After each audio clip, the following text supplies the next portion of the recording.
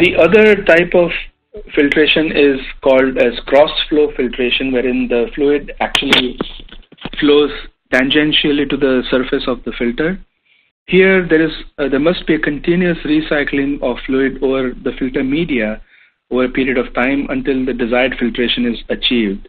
A small portion of the fluid, which is called the permeate, is allowed to pass through the filter during each of these cycles, and the remaining fluid will continue to recycle through the process.